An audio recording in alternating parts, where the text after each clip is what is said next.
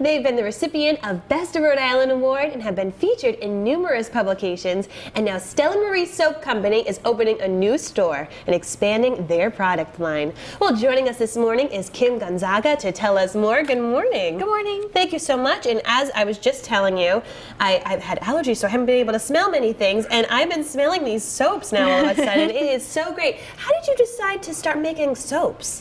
Well, a lot of people start making soaps because they have adverse reactions to different products that are out on the market.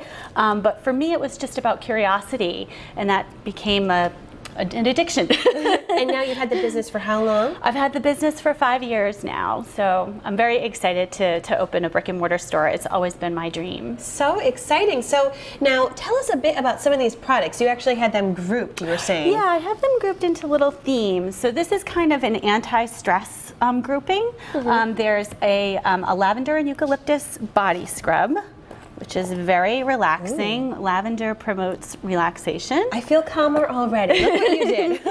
And then I have a lavender bath bomb, which is basically like it's kind of like an Alka-Seltzer for the bath. You fill your bath up with like nice hot water. Yep. You drop it in, and it's very fragrant and moisturizing. And it's really fun to watch too.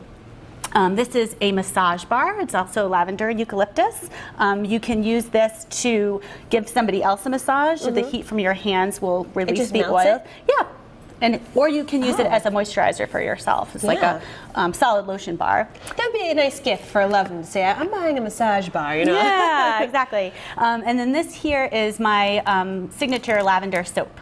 So this is, all my soaps are handmade from scratch, and I use all vegetable oils. So they're very moisturizing, and they also have a nice creamy lather. Handmade from scratch. So where do you get the products to actually make these soaps? I get a lot of them. I try to source locally as much as possible. So I buy my lye, for example, from Fall River, and I get all of my oils from Cranston.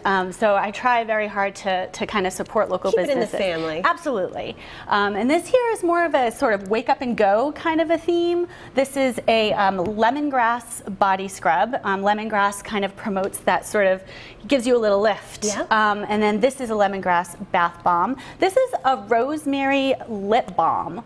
And that sort of, rosemary is another essential oil that kind of gives you a little bit of a, and then this is my rosemary mint soap. Fantastic. Quickly tell us about this last.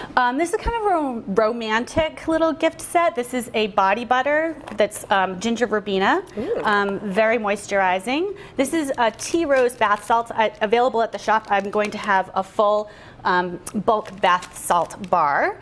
This is my rose soap, and then these are little soap cupcakes. They're so cute. I love it. And you're even saying we even have pumpkin soap. Now you're actually going to be having a big grand open house. Yes, Friday night from 5 to 8. It's open to the public, so come on down to Warren.